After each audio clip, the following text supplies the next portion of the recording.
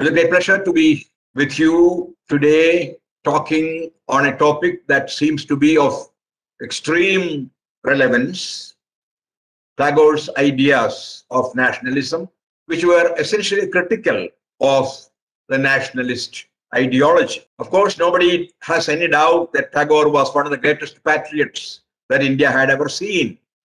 But he made a very clear distinction between patriotism and nationalism as an ideology. So I'm here mainly to look at his idea of nationalism and also the implications of that idea, all the suggestions, all the various kinds of criticism leveled against his critique of nationalism, and also present. I shall begin with a few lines from Tagore's poetry. This is from a poem, a long poem called The Sunset of the Century. It was translated by the poet himself from Naivedya, and it is included in the English writings of Rabindranath Tagore, second volume, published by the Sahitya Academy in 1996. The lines go like this. The last sun of the century sets amidst the blood-red colors of the West and the whirlwind of hatred. The naked passion of the self-love of nations in its drunken delirium of greed is dancing to the clash of steel and howling verses of vengeance. The hungry self of the nation shall burst in a violence of fury from its own shameless feeding, for it has made the world its food, and licking it, crunching it, and swallowing it in big morsels, it swells and swells till in the midst of its unholy feast descends the sudden heaven, piercing its heart of grossness. I would also quote a sentence from one of Tagore's lectures. He says in the lecture, Nationalism in India, there is only one history, the history of the human being. All national histories are merely chapters in a larger one. With these quotes, I will straight away enter my topic, Tagore's critique of nationalism. I'm quite aware that I am speaking at a time when a war is already on between a small country called Ukraine and a much bigger and much weaponized country called Russia. A war that could any time turn into a world war, looking at the way the nations have begun to react to it, especially big nations like the United States have begun to respond to it. So I think this is the proper time to discuss Tagore's critique of the nationalist ideology and to look at his critique critically and try to understand what exactly he was trying to say. When Rabindranath Tagore was composing the poem I quoted a little while ago, on the last day of the 19th century, and writing his essays on nationalism, which were first put together in the second decade of the 20th century. I'm sure you have come across the book Nationalism, published in New York in 1917, which has been reprinted umpteen times. At that point of time, when he was writing this critique and publishing this book, he might not have imagined that by the end of the 20th century, several thinkers across the world were going to echo his critique of the nationalist ideology, mostly without ever having read him. So I'm not sure, critics like Benedict Anderson and various other thinkers who have written a lot on nationalism have ever come across Tagore's critique of nationalism. They might have, but most possibly they might not have. But strangely now, towards the end of the 20th century and the beginning of the 21st century, you find a plethora of texts and lectures of nationalism appearing around the world. So one may find the rudiments of such a critique in thinkers and conscientious objectors like Bertrand Russell, Aldous Huxley, and Jean-Paul Sartre. Nationalism entered modern theoretical discourse in a major way only when Benedict Anderson published his Acknowledged Communities in 1983. That was soon followed up by a series of treatises on the subject by various political thinkers like Ernest Gellner, who wrote the book Nations 83, Prof, the author of The Social Preconditions of National Revival in Europe in 1985, Anthony Smith, the author of The Ethnic Origins of Nations, 1986, Partha Chatterjee, the author of Nationalist Thought and the Colonial World, 1986, and of course, Eric Hobsbawm, whose famous book, Nations and Nationalism since 1788 to 1990, which was published in 1990, is a classic in this series of books on nationalism.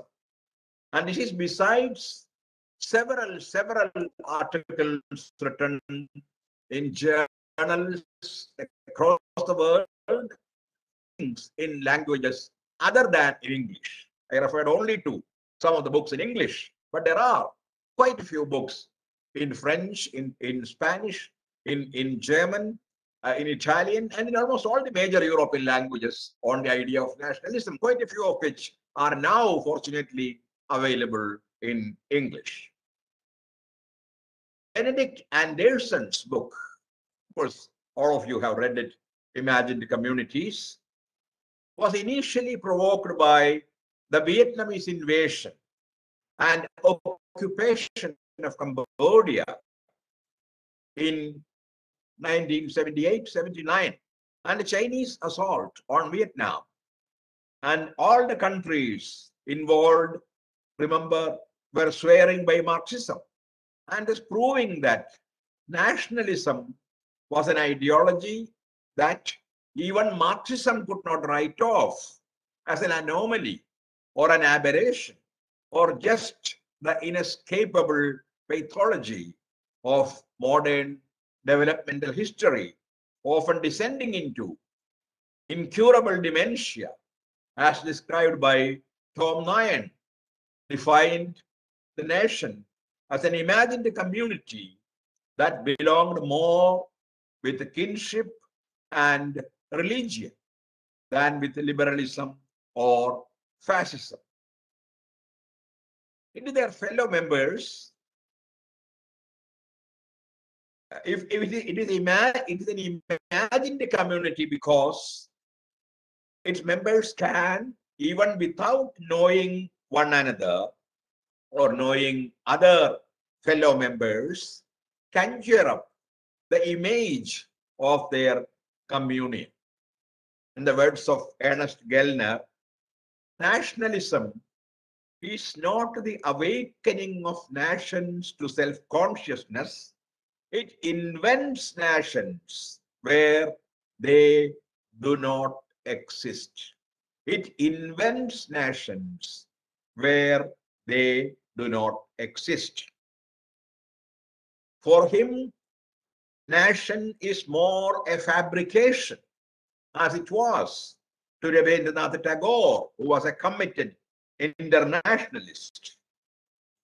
The nation, somebody like Anderson, Benedict Anderson would say, is limited as it has finite boundaries, demarcating them from other nations, like we have the Himalayas, for example. It is sovereign, as nations like to imagine themselves to be free. So that is the second major characteristic of a nation. The first is that it is limited by boundaries, physical, geographical boundaries.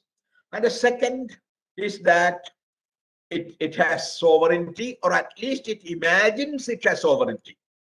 I say, I repeat, it is they imagine they are sovereign, because very often they are not.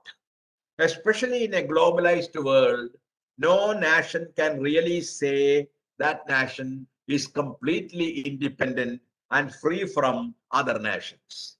Because there are so many imperialisms, so many major world powers who are competing for hegemony in a world like ours. And in such a world, it is impossible, even for an independent country like India, to say that ultimately we are sovereign, because you are compelled to take positions. You are compelled to make your comments on what is happening in Ukraine and Russia, for example. You are often drawn into controversies. You are even drawn into wars. And so nobody can say that a nation is sovereign in the full sense, but all nations like to say that they are sovereign, like to believe that they are free and sovereign. And freedom, again, it is a community. That is the last characteristic of a nationalism. It is a community, as it glosses over its inequalities and is conceived as a deep and horizontal comradeship for which you can kill or die. So that's why, Benedict Anderson calls a nation an imagined community. Why is it imagined? Because if you really look at India, there are so many religions, so many castes, so many classes, so many races. So you cannot say it is a uniform or monolithic community. Of course, it is a community, but it is a very diverse community with, as I said, with many races and religions and castes and classes and sects and forms of worship and regional cultures and regional languages. And it is this diversity that actually defines a country like India and makes it different from monolithic European nations. But we also like to imagine that we are a community whose culture is the national culture. Is the Hindu culture the national culture? Are Christians and Muslims and Parsis and Jews and Buddhists and Jains actually Indians? Is India a country of Aryans or of Dravidians or of the early African tribes? There are so many questions being asked and being debated all around us today, as it happened in Germany at the arrival of Nazism. And so nationalism is not a very innocent and simple concept as it is often believed to be, and as we often see it to be. And this was something that Tagore discovered quite early and spoke about it boldly and daringly, because it required real boldness to speak, to critique nationalism at the time when he did that, because national freedom struggles were coming up in various nations. There were wars being fought in the name of nationalism. And at that time, it was not easy to speak about nationalism, even in India, not to speak of Japan or China and other countries where he spoke about nationalism. I will now straight away enter Tagore's views of nationalism. I shall try to sum them up.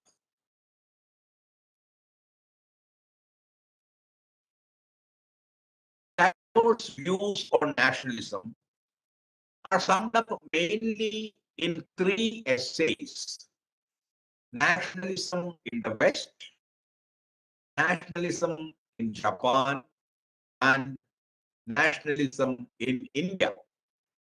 Originally, there were three lectures delivered in Japan and the USA, published for the first time, along with the translations of five of Tagore's poems around the same theme, including the one that I had quoted at the beginning of this lecture. And all of them are put together under the title Nationalism and published by Macmillan in New York in 1917, as I mentioned earlier. Europe was at war at that time. And E.P. Thompson points out that though the World War is not the central theme of Tagore's nationalism, it is ever present in the background as proof of the self-destructive tendency of the organized modern nation. So this is something that we ought to remember when we read Tagore's essays or when we listen to Tagore's lectures on nationalism. They were written in a context of war, when every nation was at war with every other nation, almost. And so Tagore saw that nationalism, the pride it generated, what you can call hubris in the, it's a term used in by Aristotle to when he describes Greek tragedy, national extreme pride, egoism. So national egoism and the hatred of other nations, these were the two primary feelings behind every war. This was what Tagore is what perhaps we find even when you look at the war between a small nation like Ukraine and a bigger nation like Russia. You will find there are two kinds of egoism working behind the war. Russia thinks it is a big country, it's almost like an empire, and it can never be attacked. How can a small country imagine attacking it? And Ukraine thinks the opposite.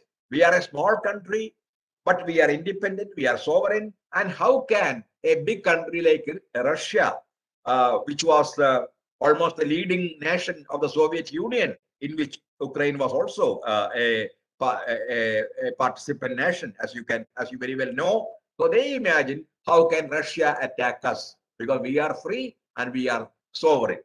So there are two, it is not only two countries which are fighting, but two egos.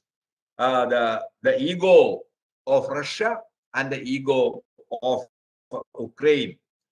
So from this contemporary example, we can very easily go back to Tagore and understand what Tagore meant by national hubris or national egoism, Deshiya Ahanda. So that was something that Tagore found to be extremely dangerous, fatal to nations themselves and to other nations. So the publication of Khare Baire in 1917, followed by its English translation by Surendranath Tagore 3 years later, in some ways complemented these lectures. I am sure you have read Khare Baire.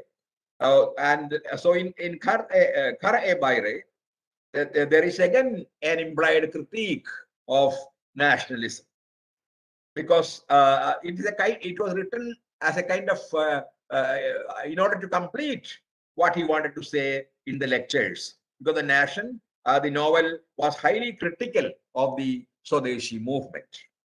One may also remember in this context Tagore's disagreements with Mahatma Gandhi on the cult of the Charkha in the well-known article he wrote in the Modern Review, and also on some questions about Swaraj, as also his essay East and the West, besides some of his essays on art and education. Actually, they have to be read together. Along with the three essays on nationalism, perhaps you have to read also his response to Gandhi's article in the Modern Review, his essay on called Some Questions About Swaraj, and also another of his famous essays called East and the West, and even some of his essays on art and education, because there he has a famous essay called Is There an Indian Art? And he says that no, art is ultimately human, international, and there is nothing like a nationalist art. But let me take these lectures one by one very briefly. In nationalism in the West, the first in the series of lectures, Tagore states his position without much ambiguity. I quote him: neither the colorless vagueness of cosmopolitanism nor the fierce self-idolatry of nation worship is the goal of human history. And he asserts, I am not against this nation or that nation, but against the idea of the nation itself. I am against the idea of the nation itself. He also defines nation in doubtless terms, and this is how he defines nation. A nation, in the sense of the political and economic union of the people, is that aspect which a whole population assumes when organized for a mechanical purpose. Unquote. Tagore recognizes the problem of races as the most menacing of the issues faced by India, making our history a continual social adjustment rather than of organized power for defense or aggression, or the rise and fall of dynasties, as in the case of most of the other countries. So Tagore was very much aware of the racial question in India, which has become very important in the present context, because there are people who say Aryans alone are the true Indians. But history and genetics and ethnography and linguistics have proved time and again that Aryans were some of the last comers to India. The first comers were from Africa, then came people from the Mediterranean regions, and only third came around 18th century BC or so, people from the Central Asia like Iran, who came to be called Aryans, even though historians like Romila Thapar do not agree that there is a race called Aryans. She says there is only a group of languages called Aryan languages, and there is no race called Aryans. So, and there is a whole debate around this issue, as you very well know, and it has become a very hot political debate. Remember when Hitler came to power in Germany, he also said the same thing. Germany is a country of Aryans, and Jews are not Aryans, and Jews have no place here. And today we hear some people saying very similarly, this is a land of Hindus and Aryans, and Muslims and Christians and other minorities have absolutely no place in India. So Tagore was the first thinker to realize the complication of the racial issue in the making of the Indian nation. And that he thought was the most complex issue, not even language, not even regional cultures, and not even religion, but race was a very important issue for Tagore.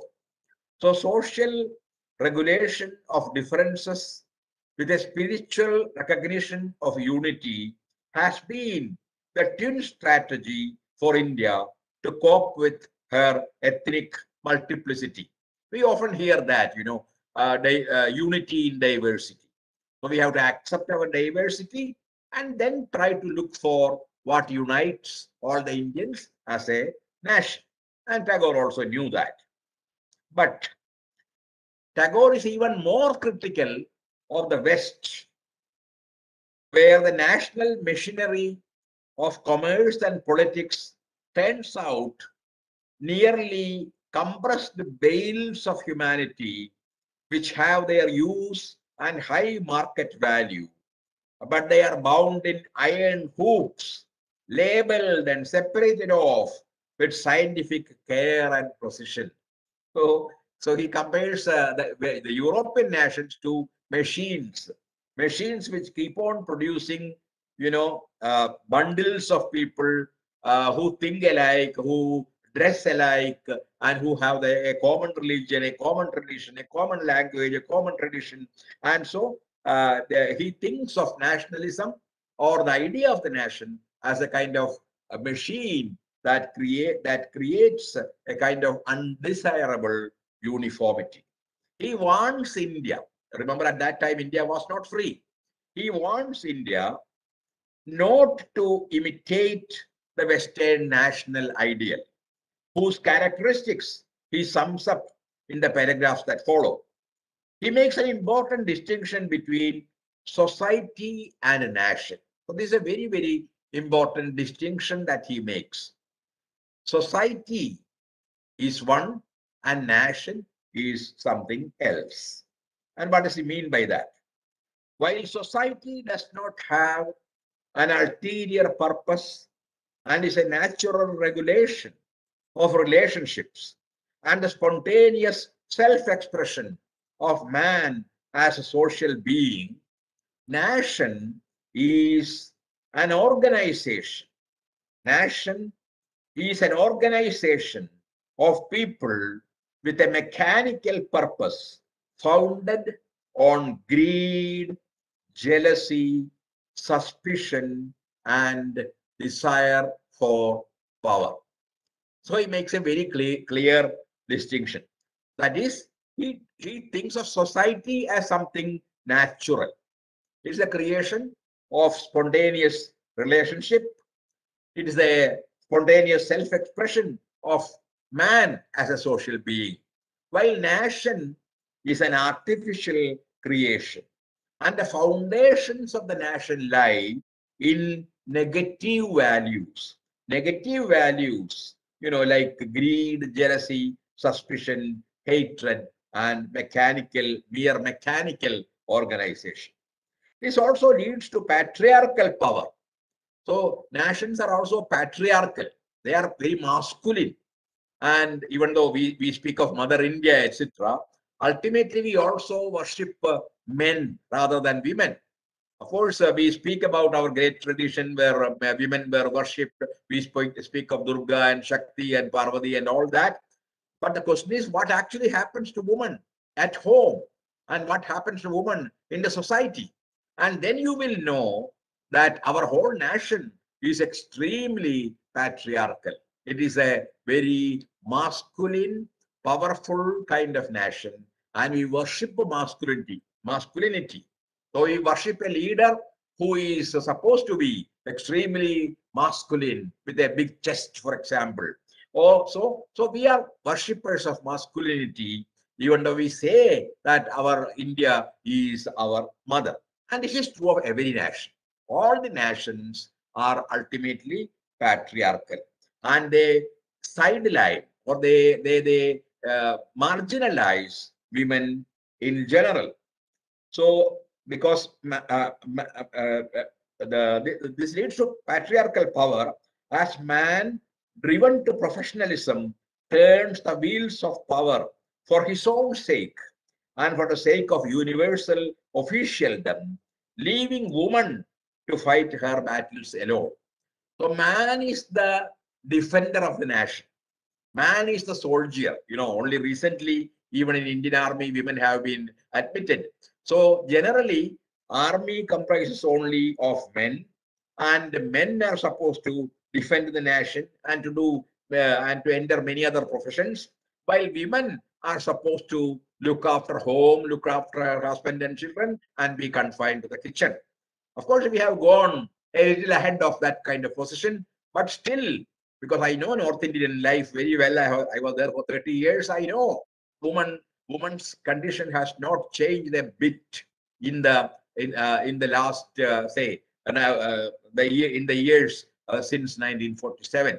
Woman remains where she was, that is in the kitchen, making always food for the husband obeying his orders and looking after the children. And this is a reflection of the idea of the nation itself, because the nation itself is supposed to be patriarchal. And so within the nation, it is very difficult for women to find a central role and a central position. That is a second point of Tagore's critique of nationalism. And he says, when nation emerges, cooperation gives way to competition. Having replaces being, power becomes abstract as a scientific product made in the political laboratory of the nation through the dissolution of the personal humanity. So he says, with the coming of the nation, the, the person as a human being disappears and is absorbed into a machine called nation. A machine that is well oiled, a machine that needs to be fed in time with plenty of martyrs, plenty of dead soldiers, plenty of war heroes, etc.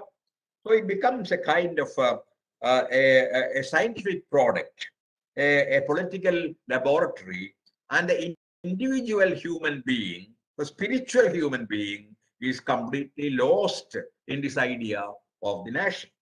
The integrated human being gets compartmentalized and crushed under the weight of an ever-growing wealth-producing mechanism. Interminable economic war is waged between capital and labor. I'm quoting Tagore, since the greed of wealth and power is limitless.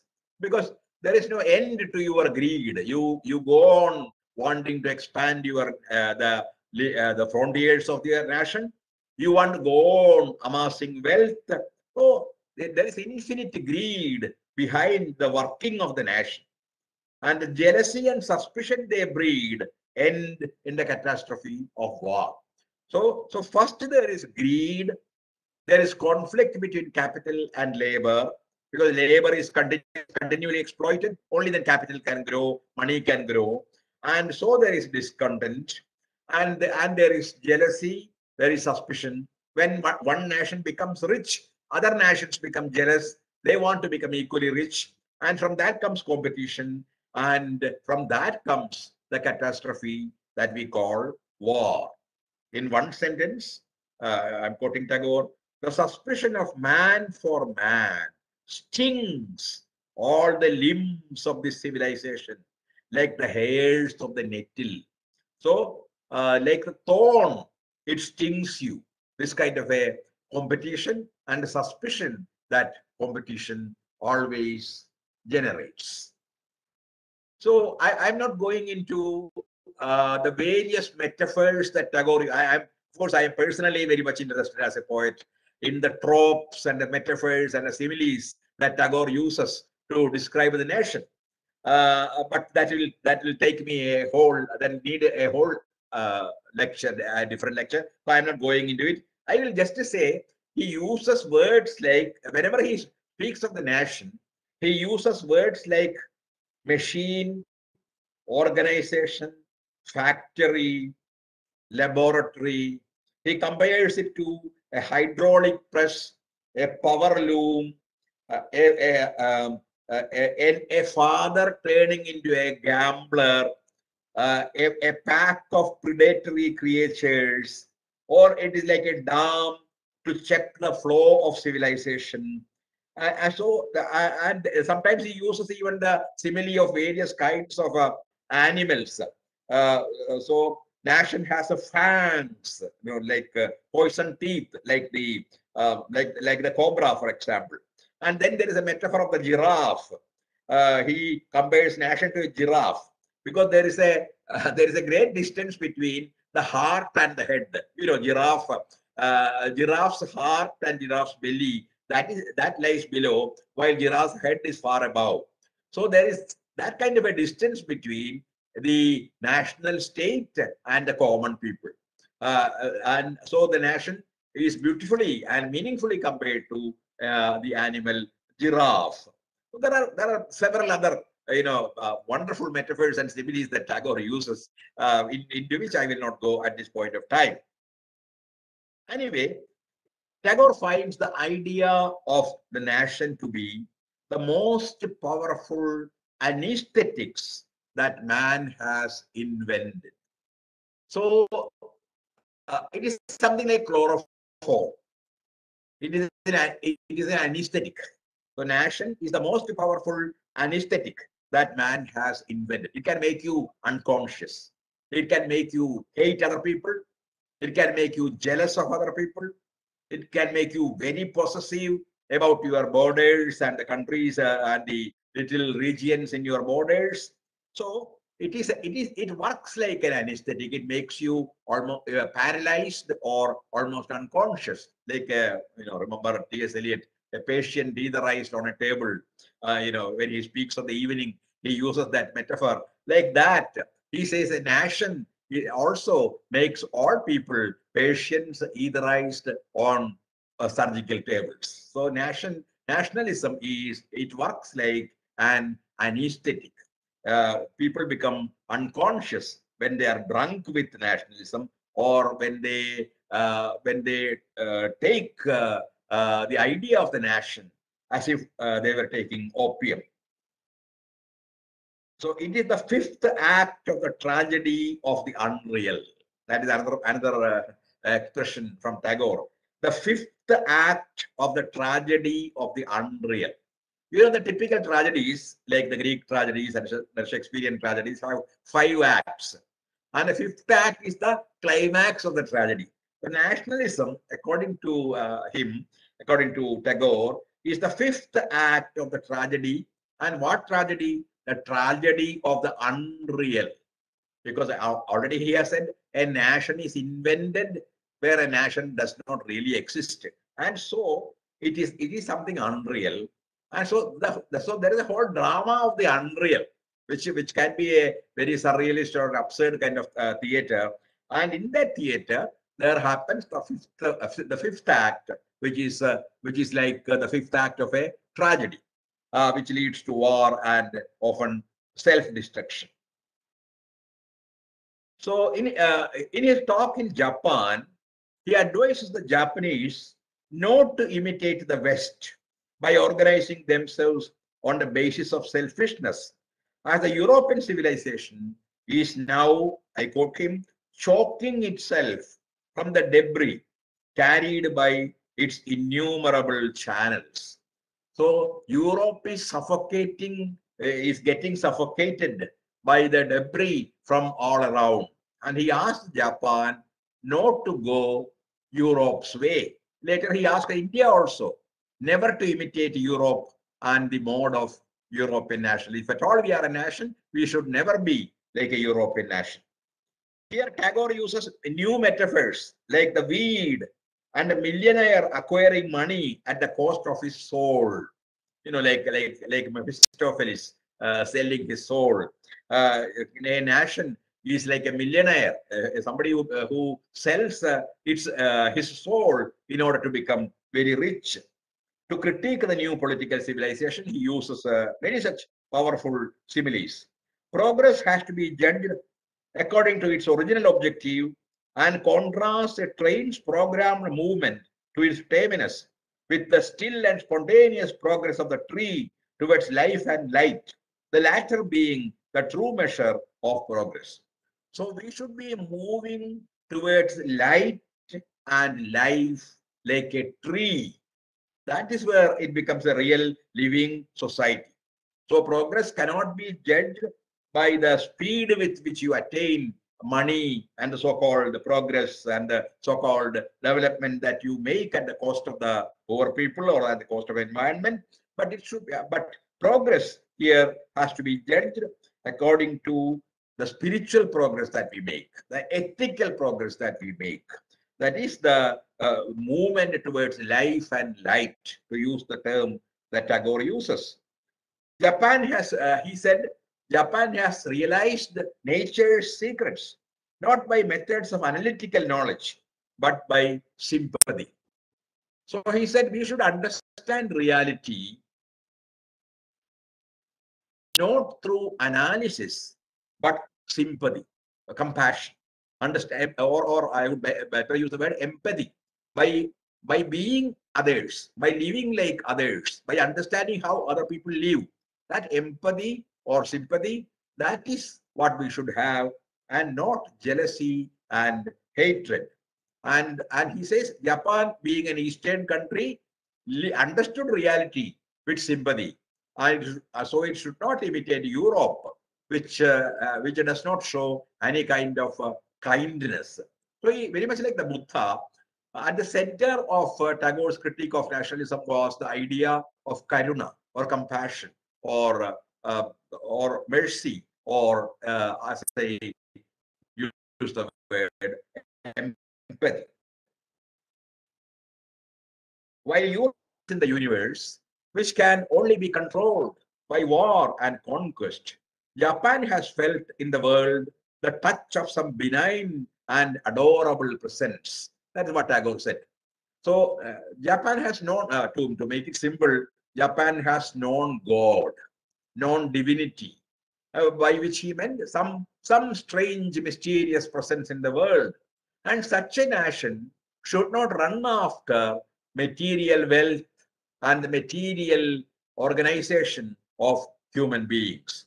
She does not boast of her mastery over nature. He said about Japan. Japan does not boast about her mastery of nature, but to her she brings with infinite care and joy her offerings of love. So she loves nature and she does not want to be the master of nature, and she should continue that tradition of loving nature and not of mastering nature. Her relationship with the world is the deeper relationship of the heart. So we should relate to the world with our heart. Only then we will become true human beings. That's what Tagore said. And that's what we expect a poet to say. And a poet also evokes the Buddhist ideal of Maitri. Maitri means fraternity, brotherhood or sisterhood, which is central to Japanese culture. And it invites the people to come out of the tutelage of European culture and of European schoolmasters to create their own modernism. So that was one of his central ideas. The Eastern world should create an Eastern model of modernism and not imitate the Western model of modernism, which has made it very mechanical and war hungry and greedy. So we should have our own modernism. That is one of the central arguments throughout Tagore's thought. He is not against Japan acquiring modern weapons for self-protection, but it should not go beyond her instinct of self-preservation. Of course, Tagore was a realist. So he said, well, if you want to have weapons, but you should have weapons only for self-defense and to attack other nations. That is where he would ask them to stop their tendency. Preserve yourself, but don't try to destroy other people and other nations. So the real power is not in weapons, but in the man who wields them. That is what he believed. It is because the weapon does not have any power. Weapon becomes powerful only when a man uses that weapon. And so what is important is not the weapon, but the person who uses the weapon. And if the person is kind, he will try to avoid using the weapon as far as possible, unless it is very necessary for self-defense and self-preservation. So he told Japan not to accept the Western nationalist model, not to accept the motive force of the Western nationalism as her own. There are also their belief in the survival of the fittest. Japan should not believe in the survival of the fittest, because that is the justification for all this amassment of weapons. The richest country is the fittest country. The country with the largest army is the fittest country. The country with rockets and various kinds of bombers and various kinds of dangerous, fatal arms. They are the fittest country. That is the belief that we often have. So we also want to be like America or like any other European country with a lot of warships and warplanes and always ready for a war. But Tagore warned against it. You can have weapons to defend yourself whenever it is necessary, but not more than that. Don't have weapons to attack other people and other countries and destroy their freedom. So the main problem in India, he says, he had another talk in the United States, and that was called Nationalism in India. He said the main problem in India is the hierarchization of her society on the basis of race and caste, and a blind faith in the authority of traditions. So he found two weaknesses in India's idea of the nation. One is India was a divided community, and Tagore was a great critic of the caste system, very much like Ambedkar. He was very critical of the caste system and believed that the caste system should go if India should become a humane nation. And also, in addition to that, there was the racial discrimination and hierarchies of races. Some people are supposed superior, some people are supposed to be inferior. And there was also the blind faith in the authority of tradition. We blindly followed tradition. So Tagore was not against tradition, but he said we should also be able to criticize tradition when it is necessary, to question the tradition when it is necessary, and not to mechanically follow tradition. So in an attempt to, but he is also happy that India has learned to contain and tolerate difference rather than exterminate the different, like Europe exterminating the original populations of the countries it came to occupy by force.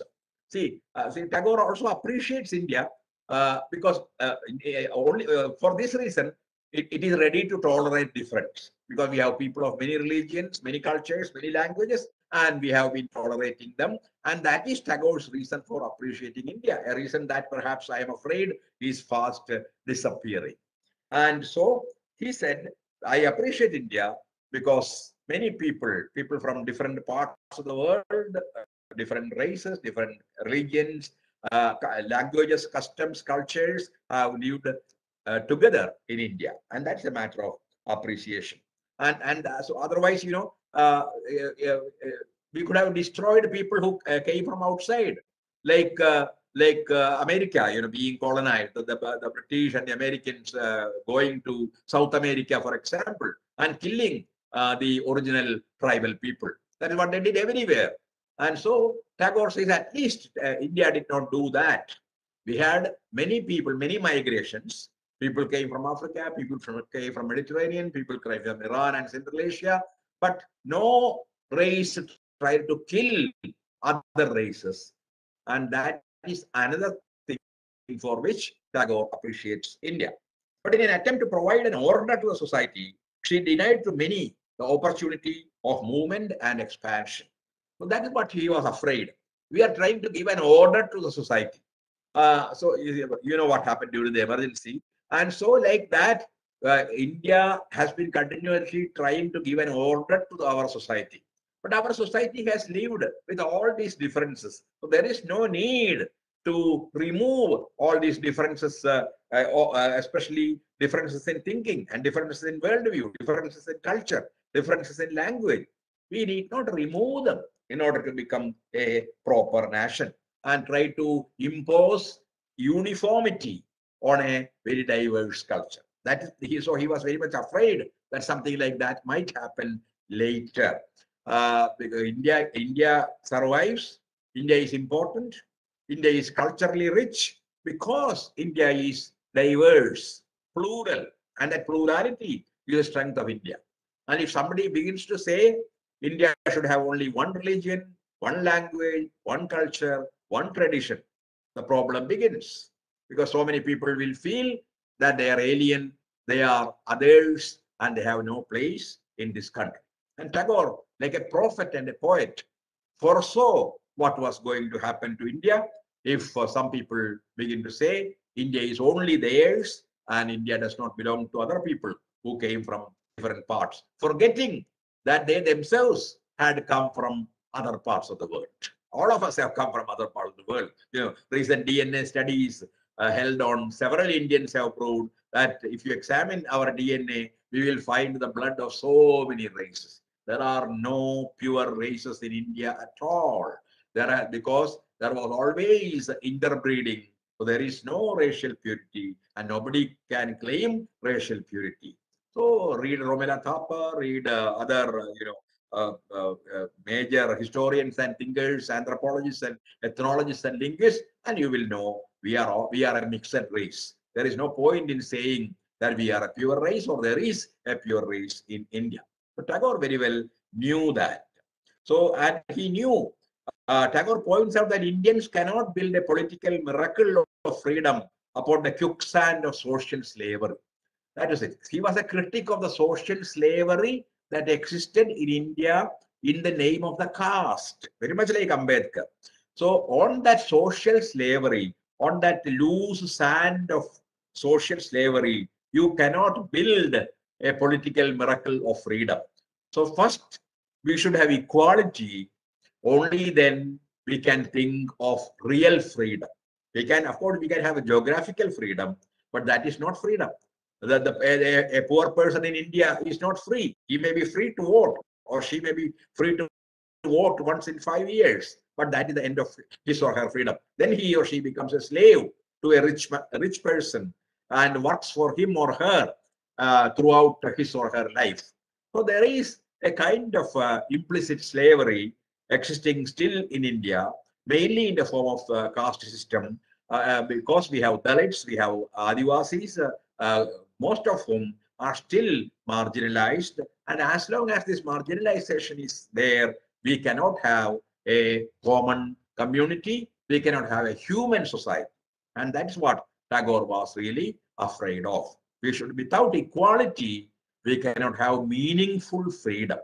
That was a thing, something that Tagore knew and something that Jawaharlal Nehru also knew and went on repeating. And that's why Nehru is very much hated by the champions of one religion, one race, one language, etc. So, in a response to letters carried by the Modern Review of Calcutta in May 1921, Tagore points the need to liberate man from the organizations of national egoism, which he later in the article qualifies as racial egoism. He compares or even calls national egoism as racial egoism. He adds, there is no word for nation in our languages. India has to win freedom for all humanity, not to join the holy feast of the West or the mad orgy in the name of the map. So we should not join, we need not join the feast of the West. That is what he calls it, the Western modernism. We need not join that European club.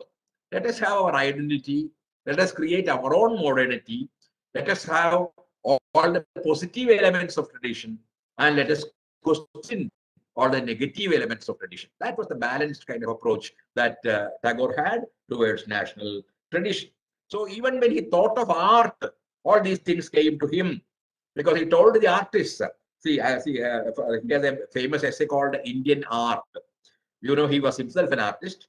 He writes, I strongly urge our artists vehemently to deny their obligation carefully to produce something that can be labeled as Indian art according to some old world mannerism. Let them proudly refuse to be herded into a pen like branded beasts that are treated as cattle and not as cows. Art is not a gorgeous sepulchre, immovably brooding over a lonely eternity of vanished years. It belongs to the procession of life.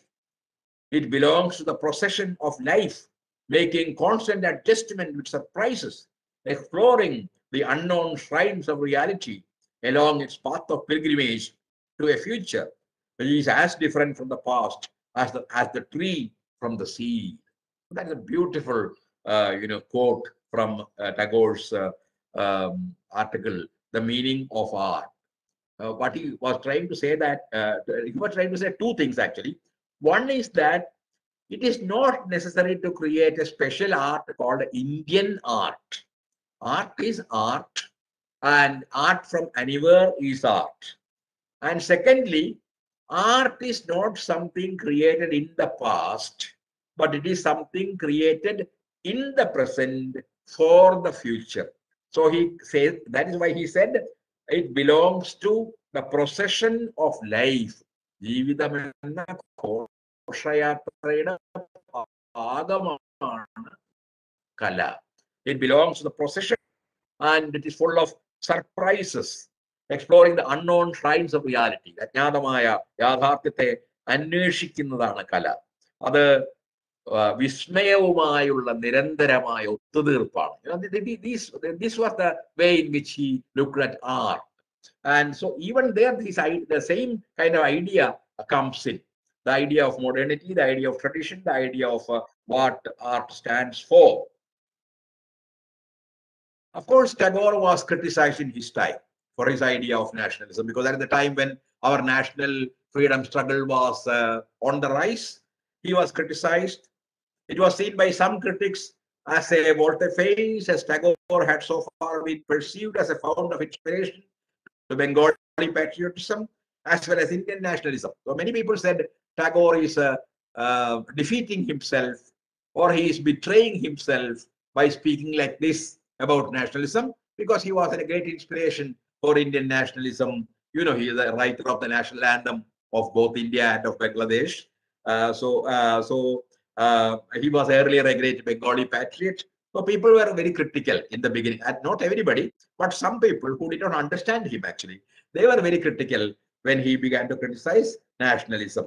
So in the early phase, Rabindranath had an alternate concept of the nation as a voluntarist community produced by shared memory and collective will.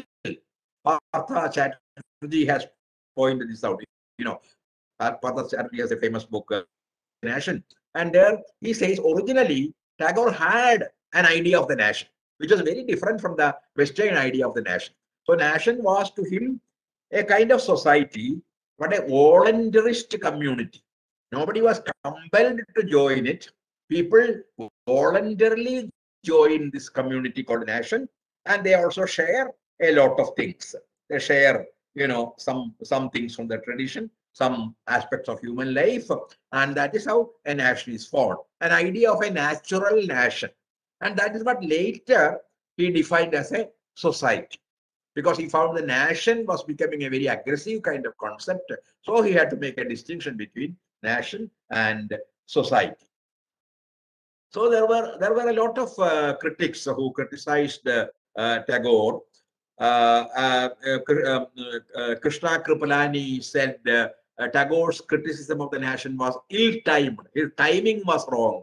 He said what he was saying was right, but he said it at the wrong time, because the nation was struggling for independence, and at that time he should not come up with the criticism of the nationalist ideology. That was the criticism of Krishna Kripalani. There were many other people who were also so critical of him. But gradually, people began to understand him.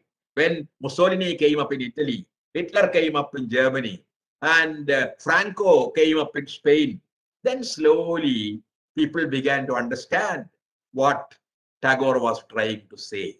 That nation can become a very dangerous weapon in the hands of authoritarians and fascists like Mussolini or Hitler or Franco.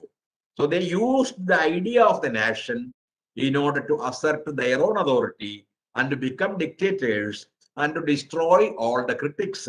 And so that was the danger in the idea of the nation that Tagore had already warned about. So then Tagore began to be better appreciated. And then the war came, the First World War came, and the Second World War came. Again, nation, the pride of the nation played a major role in the in creating wars.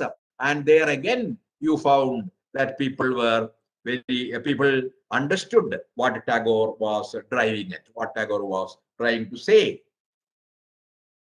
So, so I am again not going very much into that aspect. There were many critics of Tagore, and there were also many people who appreciated Tagore, and there were people who criticized Tagore to begin with, and later understood him when the World War happened, or when Hitler and Mussolini and Franco happened. Then they understood why Tagore was critical of the idea of nationalism.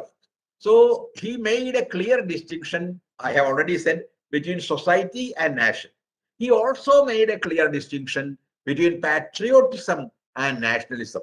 It is not wrong to love your country, because even animals love the places where they roam about, or where they find their food. There is nothing wrong in loving the nation. He never said anything against patriotism.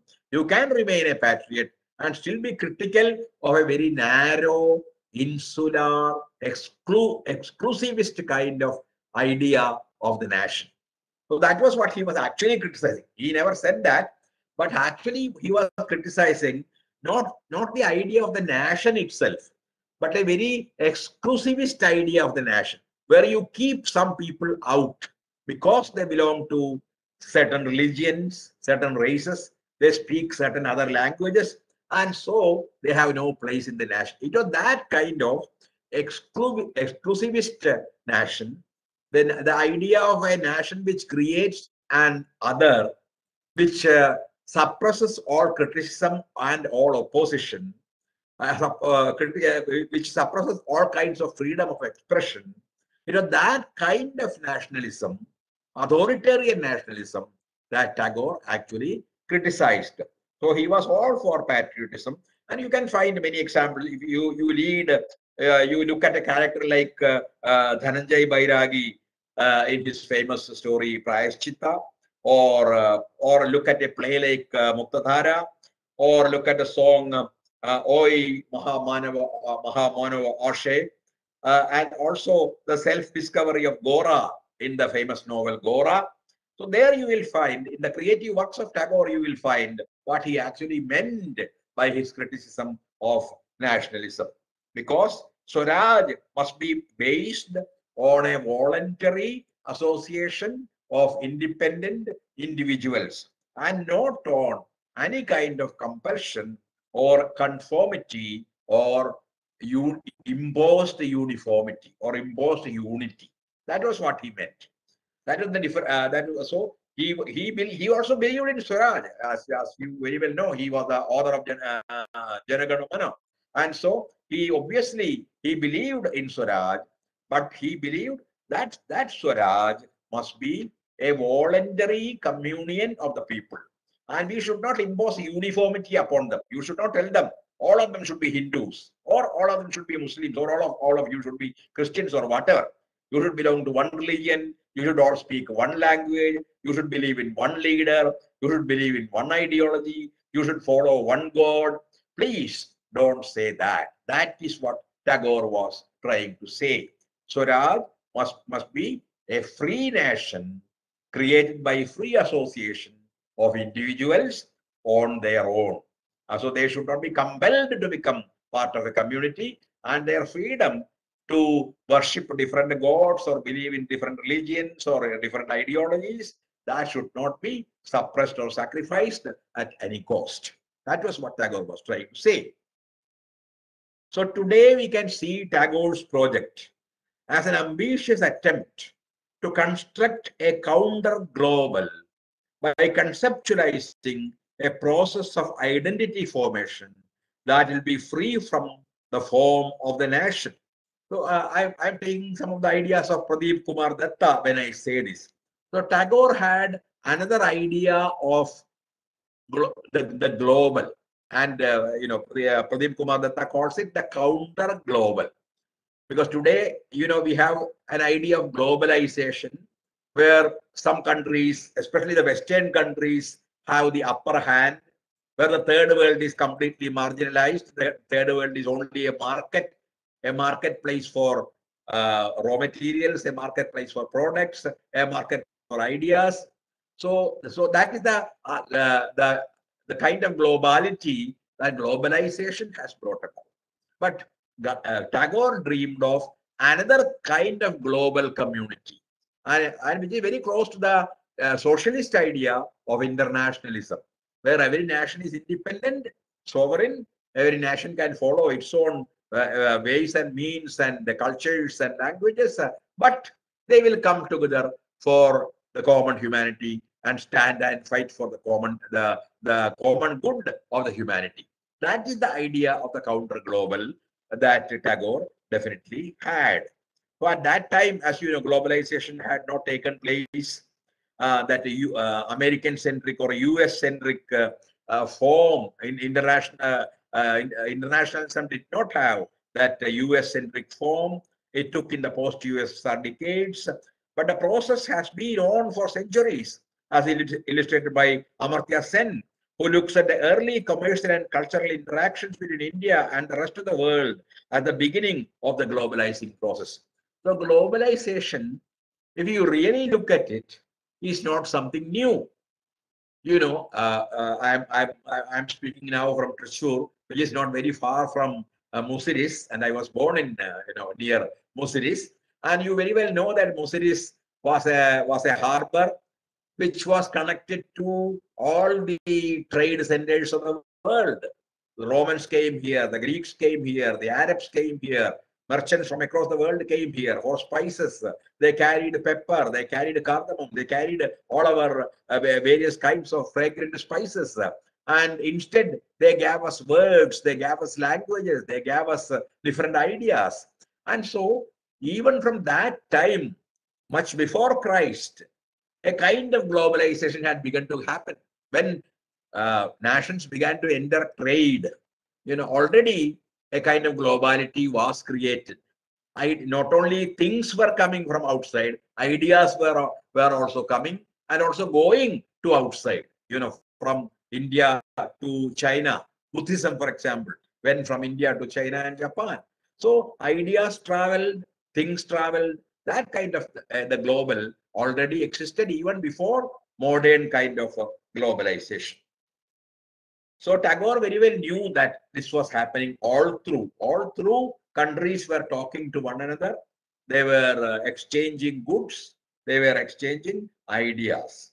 And he had deep apprehensions about global survival as a watchful traveler, traversing all the continents of the world except Africa and Australia. You know, Tagore traveled all over the world at a time when travel was very difficult. It was not like today. You could not just get into a plane and go to New York or wherever you want. But in a difficult time, traveling by ship, Tagore traveled across the world except two continents, Africa and Australia, where he could not really go. And so he himself was a global kind of person. And he was an anxious observer of the world before and after the First World War. And he was a pacifist, a lover of peace, linked to the European movement for world peace. The gap between the conceptualization of the global as a shared space and the institutional possibilities of describing it as an actually existing reality was there in his time also. He wanted countries to enjoy greater freedom, countries not to become uniform. At the same time, he wanted also to keep alive the dialogue among the different countries so that there may be no war, there will be world peace.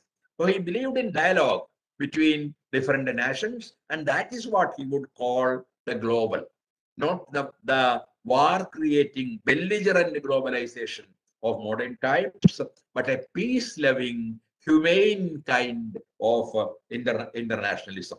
So Tagore tapped into the space of opportunity and tried to puncture the Eurocentrism that had so far characterized the narratives of globalization. The problem with globalization always was this, a theoretical problem. It was Eurocentric because all the people believed Europe was the center of the world. Civilization came from Europe. Culture came from Europe. So Europe was the center of the world. That was a mistaken idea of the global. And Tagore very clearly understood that. We also gave them ideas. It is not that ideas came from there. Recent studies of Renaissance, for example, European Renaissance has proved that so many Indian and Chinese and even African ideas went into the making of European Renaissance. So we did not have much to learn from them. They had learned very much from us. And behind the Renaissance, there were a lot of Oriental ideas, Eastern ideas. So Tagore thought that it was necessary to interrogate that kind of Eurocentrism and by pointing to the processes of alternative modernities involving the identification of local particulars that come into different relationships of complementarity, rupture, hybridization, and so on with the forces of capitalist modernity, thus revealing the limits of universal principles that cannot. So he believed the local, when we, so he had an alternative modernities, not as modernities. ആധുനികതയെക്കുറിച്ചുള്ള വ്യത്യസ്തങ്ങളായ ആശയങ്ങൾ, European ആധുനികത മാത്രമല്ല, Indian ആധുനികത അല്ലെങ്കിൽ പൗരസ്ത്യ ആധുനികത. An Eastern modernity was also possible. Not only Eastern modernity, there could be a Chinese modernity, a Japanese modernity, an Indian modernity. So alternative modernities, badal ആധുനികതകൾ. Tagore believed in that kind of kind of a world where we had several different ideas about what is modern and what is not modern. So he believed that we should not just blindly follow Europe and believe that all modern things came from Europe. We had our own modern ideas from which Europe also learned a lot. So Tagore provides, I'm coming to the end of the lecture, Tagore provides an alternative to the narrative modes of his time by directly critiquing the basis of the global modern located in the homelands of the West through the counter universal. He neither privileges the difference of the post-colonial world nor critiques universalism itself as an embodiment of Western culture. Instead, he interrogates the basis of a universal modern Western project of nation making by posing a counter universal derived from his location in the East. So Tagore was located in the East. So he wanted to come up with an idea of Eastern modernity. And his critique of nationalism has to be seen as part of that. Because that is why he told the Japanese, don't imitate the European nations, don't become like the Europeans, don't amass weapons, don't become very greedy, don't think that money is everything. See, because he wanted to create his own idea of the nation, an Eastern idea of the nation, an alternative idea.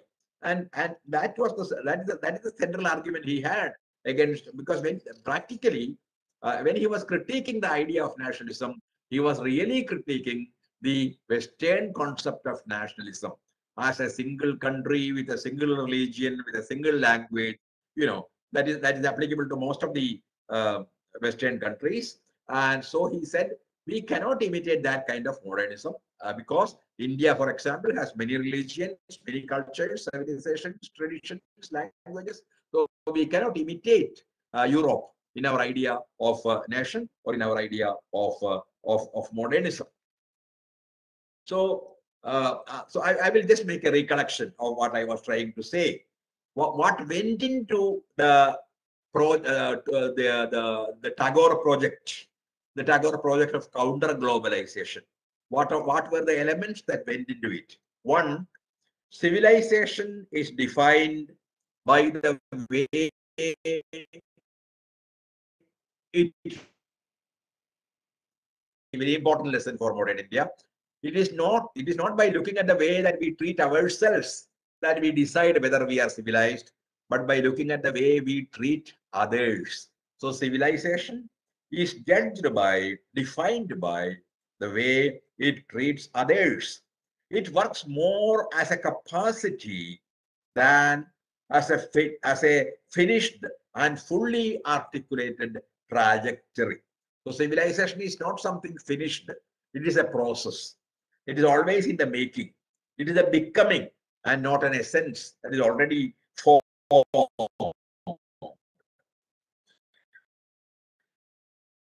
Of mankind and the ethic of cooperation and appreciation of differences.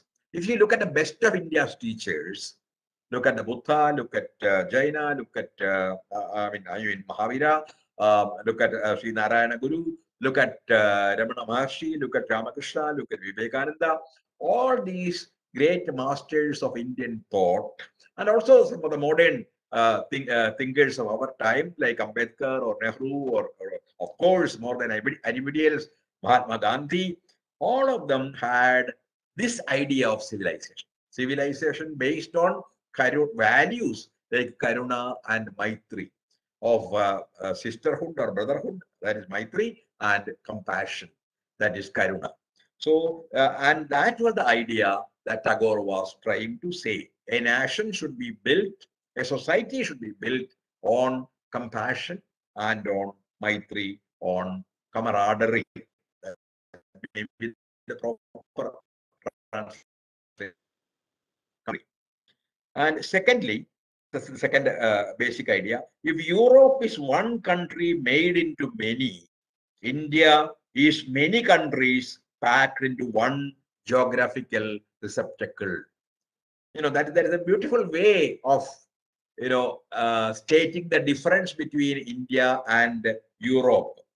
So India is many countries packed into one, while Europe is one country made into many.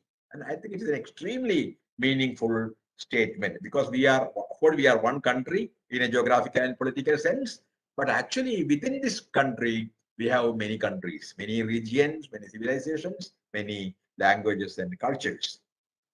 And India has found its own way of coping with the difference and diversity, a problem encountered by the world today.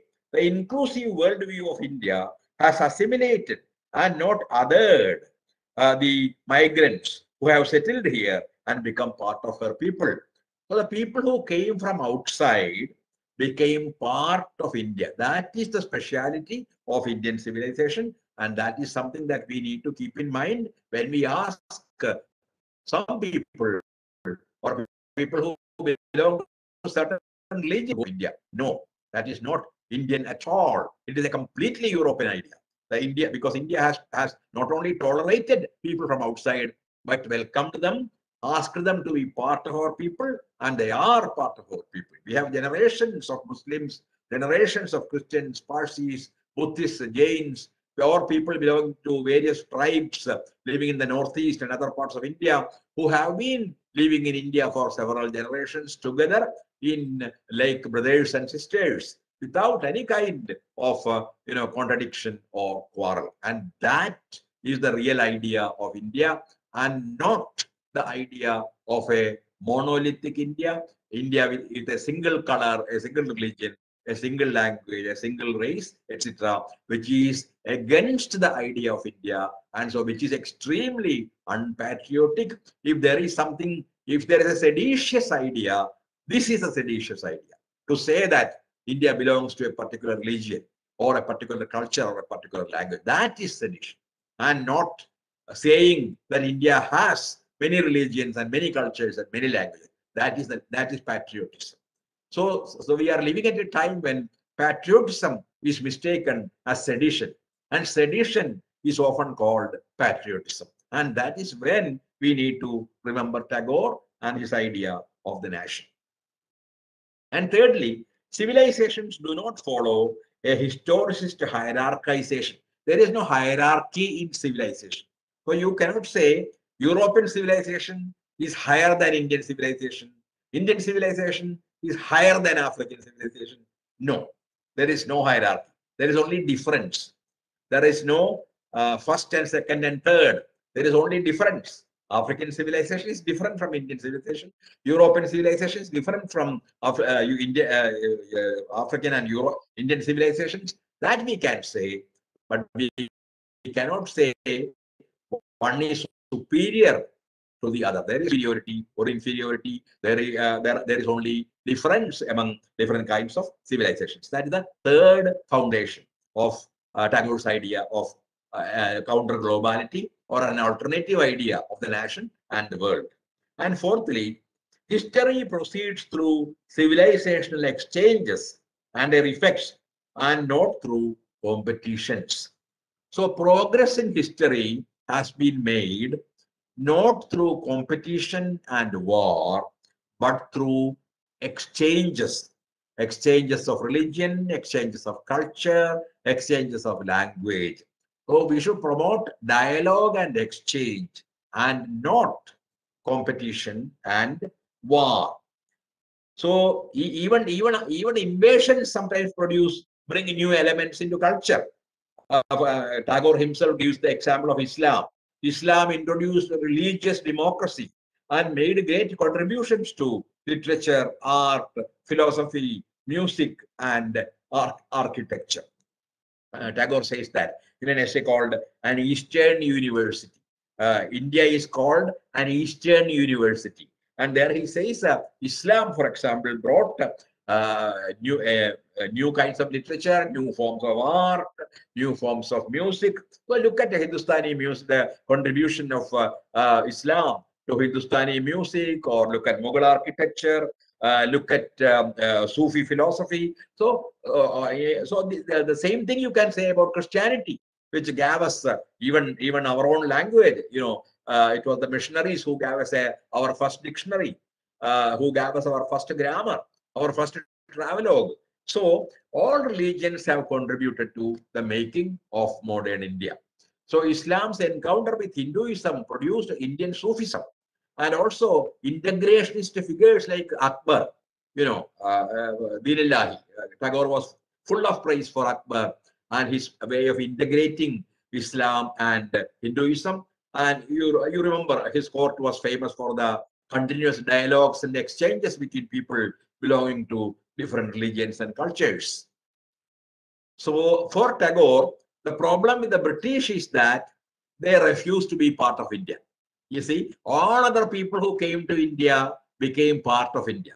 But the British came as traders and remained as traders and exploit India, carry everything from India, but they did not want to become Indians. While all others who came before wanted to become Indians, they were absorbed into the Indian people and into Indian culture, but the British wanted to be separate. I mean, when colonialism ended, they just went back. A few people might have stayed back, but as you very well know, almost the whole of the British went back when colonialism ended. But this did not happen to the Mughals or the various earlier people who came to India. That was the difference Tagore found between the British and the other people who came to India, either as invaders or as friends or as merchants or in whatever way. So the British refused to share their deeper values with India. India's responses were either mindless imitation of the colonizer or an assertion of national pride. So that was, Tagore wanted to find a balance. So Indians were either asserting national pride and saying we are Hindus, we are Indians, we are different, or some other Indians were saying no, India has nothing to give us. We should all become like the British or like the French or the Americans or Germans or whoever. So, but Tagore wanted a kind of conversation to happen between Indian civilization and other civilizations. So our saying that we are the greatest civilization is a wrong attitude. Our saying that they are a greater civilization is also a wrong attitude. So there is no hierarchy among civilizations. And that is why Tagore saw literature as a major vehicle that introduces new ideas and dispositions into another culture, and believed in the creativity of bicultural minds. Tagore himself was, as you very well know, bicultural and bilingual. He himself translated his poetry into English, as you know, and he wrote a lot of essays directly in English. So he appreciated bilinguality and also bicultural minds, and believed that, a bicultural and bilingual mind will be more creative than a monocultural or a monolingual mind. And for him, literature was a great vehicle of civilization and something to carry the ideas and the values of one civilization into another civilization. That's why he believed also in the value of translation, because it is through translation that we have learned a lot about world literature. So we learned about Dostoevsky or Tolstoy or Emile Zola or Thomas Mann or Marquez, if you want. We learned about all of them through translations, and all of them brought to us a lot of aesthetic values, ethical principles, and they gave us a greater understanding of the diversity of the world where we live in, and that was important. Commitment to change is the testament of life. Changelessness is death. That was Tagore's statement, but it has been made by many people before also. Marx also made a very similar statement. Change is the only thing that does not change. And Tagore says, commitment to change is the testament of life, the proof of life. Changelessness is death. If you stop changing as an individual, and if you stop changing as a country, you are dead. So you need to go on changing, and that is where life remains. He has a famous essay called The Problem of the Self. That is where he speaks about this continuous self-transformation, continuous change in the meaning of the self. But Tagore's, I conclude, Tagore's counter-globality is not just the resistance of the local to the global, which, as we see today, seems a failed project, as the local is easily assimilated into the instrumental commercial logic of the global, but a unique mode of inhabiting the global. So Tagore's idea of the counter global was a unique way of inhabiting the global. So being in the world in a different way, to make it simple. You are a part of the world, you are a part of the global, but you are a part of the global on your own terms. That is what he meant by the counter global. It is not a denial of globality or internationalism, but it is a new kind of relationship with the global. In a way, it's also a way of reimagining the imagined community where identity is in a constant state of flux with a will to transform itself. And the identity and by but are in constant dialogue, ever on the move towards a remote horizon of human unity. So human unity may not be achieved in a day, but we need to move towards an international community. We need to move towards human unity and not human division. And we can do that only through peace and dialogue and not through competition and war. That was the essence of Tagore's critique of nationalism. It was not a denial of nationalism. It was a new way of understanding nationalism as a part of internationalism. It was a way of creating a new relationship between the national and the international, the local and the global. Thank you very much.